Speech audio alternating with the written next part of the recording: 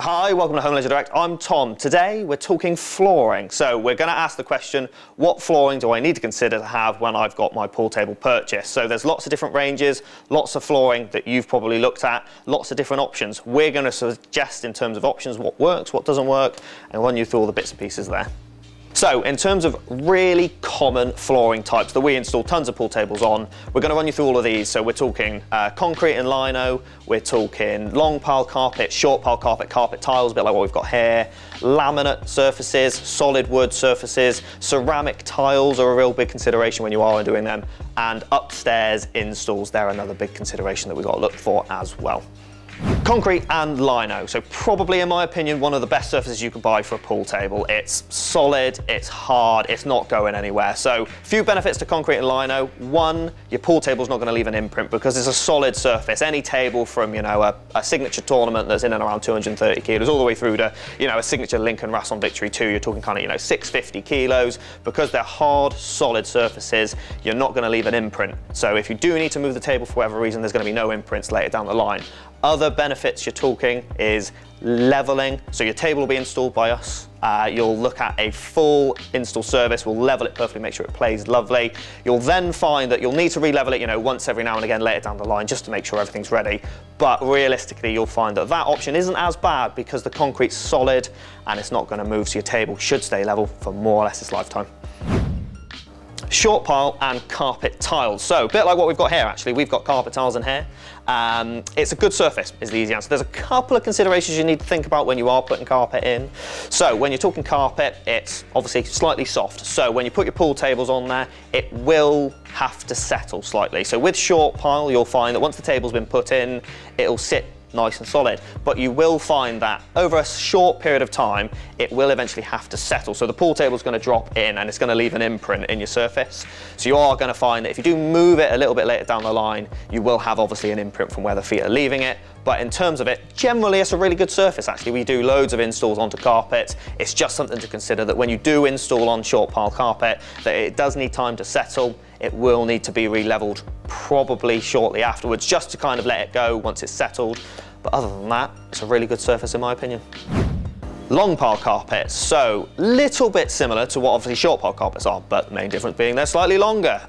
Something to think about with this is because the fibres are longer in them, it's going to compact. So again, it's a soft surface. So it's something we can install a pool table on, we do it. But with long pile carpet, you'll find that because it's going to compress more so, the pool table's going to need to be re-leveled more often. It's very much a case of because it's going to compress, it's got a lot further surface to kind of sit through compared to what a short pile carpet would. So it is something you need to consider that on a long pile carpet, it works, it'll look great, it will leave imprints, but you are going to need to re-level it simply because it's going to sink into the surface much further than what it would do on a short pile carpet.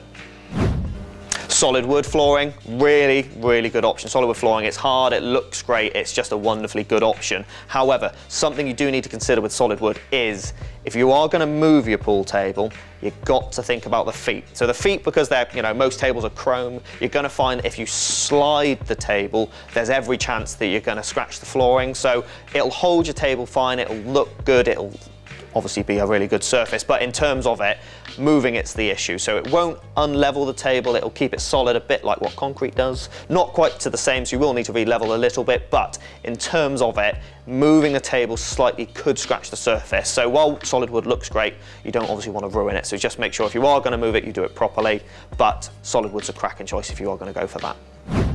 So, laminate, generally a really good option. Couple of things to consider with laminate in our opinion. Laminate, you need to think about what table you're getting. So with smaller tables, kind of your English pool diners, you'll find that they'll sit comfortably on there. They're going to leave small imprints on the flooring, but they're going to kind of generally be a little bit smaller in terms of your imprinting. With larger pool tables, something like a little bit like the Lincoln that I'm stood next to now, is something you need to consider a little bit more. So with laminate, because they join, you can find that there can be weak points on there. So where the join sits, you might find there could be weak points. So you can check your laminate samples that you've got from your suppliers, or might be worth checking with your manufacturers just in terms of it, because you don't want to risk leaving something heavy on a weak point. But generally, laminate's a really good surface. We've done plenty of installs on laminate and it looks great, so it's a good option if you are considering a table.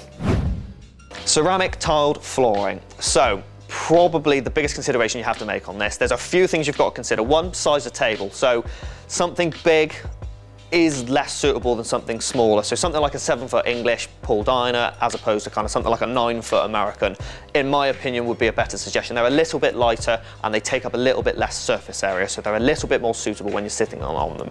The reason I mention this is ceramic tiles are great. They look good. They're wonderful, wonderful things to have on the floor. However, with a pool table, things to consider is once they're in, they get grouted around all the corners. So you've got that nice join all the way around. However, in the center underneath, they technically might not have anything under there, so there's a void underneath. If you put something heavy directly in the middle like a pool table, you can potentially find that you might shatter the tile, which you obviously don't want to do.